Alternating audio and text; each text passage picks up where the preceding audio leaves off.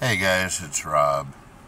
As a lot of people know, I'm a DoorDasher, and don't get me wrong, we get a lot of good customers, and then we get the piece of shit Karens. We just had a double order.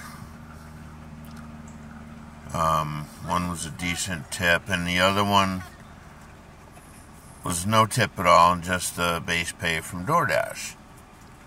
Normally, I would decline the ones with no tip.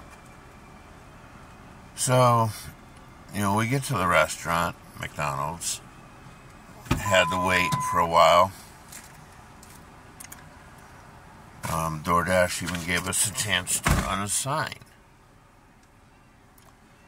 And, we marked it that we'd still wait.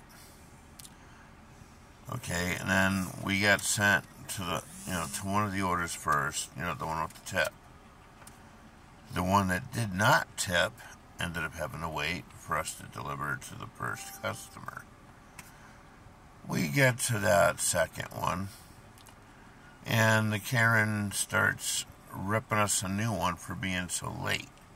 And it wasn't even that late.